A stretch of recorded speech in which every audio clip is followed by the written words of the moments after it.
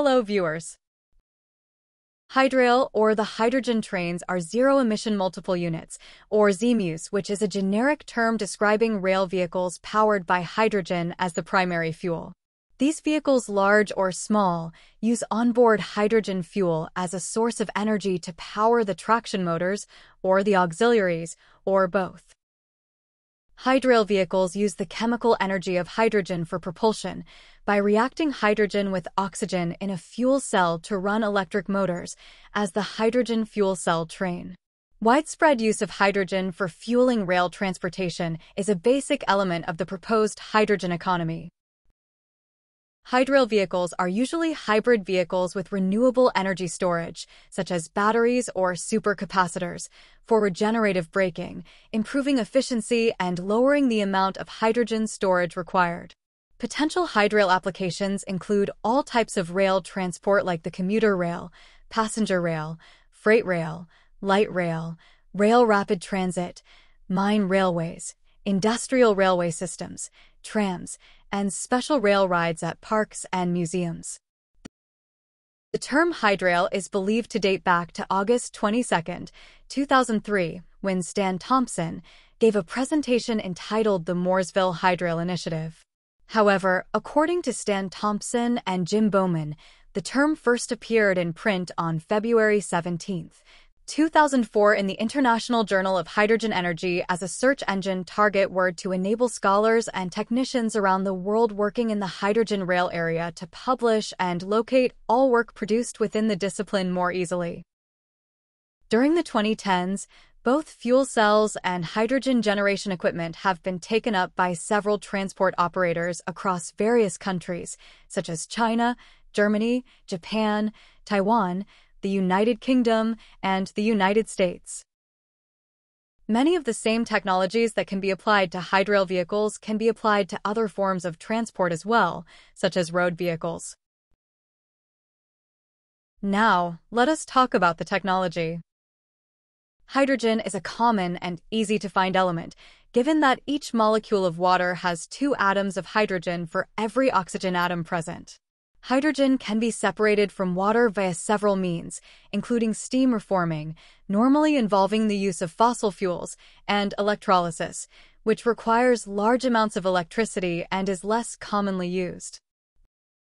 Once isolated, hydrogen can serve as a form of fuel.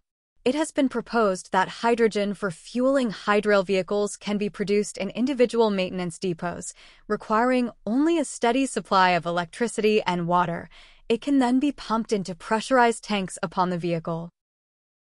The development of lighter and more capable fuel cells has increased the viability of hydrogen-powered vehicles, which are efficient and sustainable. To put some numbers, the efficiency of hydrogen fuel cells ranges between 40% to 60% with carbon emission of 8 to 10 kilograms of CO2e, whereas the efficiency of methane as a fuel is in between 30% to 40% with carbon emission of 29.8 kilograms of CO2e. Now, if hydrail is such a promising technology, then why it is only tried within Germany? Why it is not adopted in rest of the world?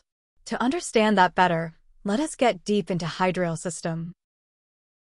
A key technology of a typical hydrogen propulsion system is the fuel cell.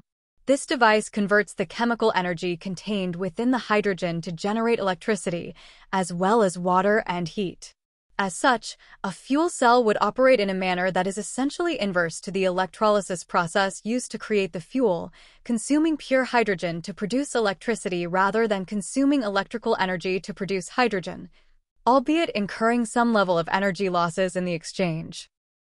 Reportedly, the efficiency of converting electricity to hydrogen and back again is just beneath 30%, roughly like contemporary diesel engines. Compared to that for an EMU, the efficiency of end-to-end value chain, starting from thermal power plants, through the transmission system and then finally consumed by EMUs is roughly 40%. This will be higher in case of power from renewable sources. Overhead wire electrification costs are around €2 million per kilometer, so electrification is not a cost-efficient solution for routes with low traffic, and battery and hydrail solutions may be alternatives. Use of hydrogen propulsion on certain types of trains, such as freight locomotives or high-speed trains, is less attractive and more challenging than on lower-powered applications, such as shunting locomotives and MEMU. So perhaps the pressure to cut emissions within the railway industry is likely to play a role in stimulating demand for the uptake of Hydrail. Whatever it might be, every new technology developed will find its application in one place or another. It is up to the judgment of the engineers to find the suitable place of application of the same for improving the lifestyle of the society. Thanks for watching this video till end. Hope you liked this video. If yes, then please click on the like button, give your valuable comments, and subscribe to the channel. Thanks a lot.